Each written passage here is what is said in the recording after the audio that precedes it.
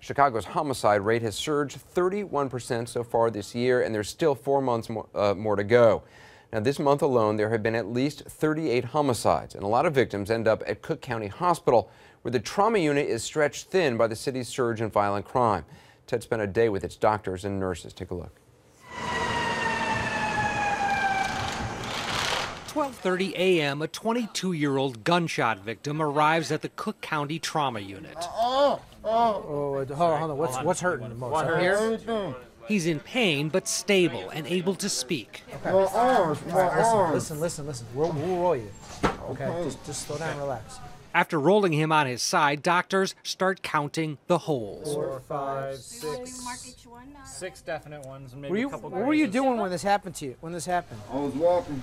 They end up finding 13 bullet holes. Each one is bandaged until doctors can see the x-rays. Then they'll need a plan to save this man's life. Meanwhile, 2 more patients have just arrived, adding to what feels like chaos. But to the staff, I'm Dr. Dennis, including attending physician Dr. Andrew Dennis, it's just another normal day in a Chicago trauma unit. Patients keep coming and they come. It's like machine gun fire. You can expect this to happen every single night. Like the city of Chicago's homicide rate, the Cook County Trauma Unit's patient count is up about 30% from last year. On this night, there'll be 7 gunshot victims and 2 stabbing victims. That's in addition to 18 others involved in battery cases or motor vehicle accidents. Upstairs in the operating room, a 29-year-old gunshot victim is in surgery. Can I have a big Richardson, please? Doctors opened up this man's stomach and removed this 9mm bullet.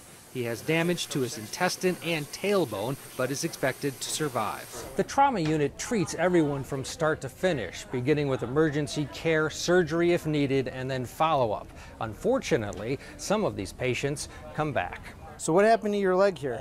New wounds reveal old ones. The x-rays for the gunshot victim in bed 2 show gunshot pellets from a previous shooting. So now I got metal all over him. I don't know what's new and what's old. And look at this man's scar. It shows where he was shot at point-blank range with a shotgun last year. Dr. Dennis handled that case. Close your eyes. There are some patients that can be difficult to deal with. This guy was stabbed by his girlfriend and came in intoxicated. That shanked in my back. I'm gonna stay fresh to the day I die. What's up, Muslim, baby? Security is high. Some patients have police officers actually with them, trying to get information from them as they get treated. A group of detectives showed up to talk to the victim with 13 bullet holes, who, according to the x-rays, may now have a major problem. So how did this get here is my question. Gotcha. It either went this way or it came up from the arm. A bullet in his shoulder may have traveled through his chest, which could be life-threatening, so Dr. Dennis orders more x-rays. Dying is common here. These death packets with information for families are sitting out on a table ready to use. There's a lot of death that happens here, and it's unfortunate. Not all of it is violence, but a good portion of it is violence.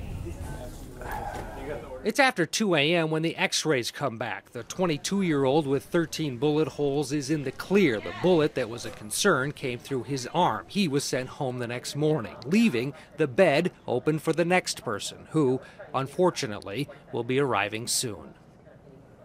Ted, is this the only trauma unit in the city? No, actually there are 5 level 1 trauma units in the city of Chicago. 3 of the 5, Anderson, have seen an uptick in business, unfortunately, because of the increase in violence on the streets of Chicago. Here at the Cook County Trauma Unit, they see an incredible 5,000 patients a year.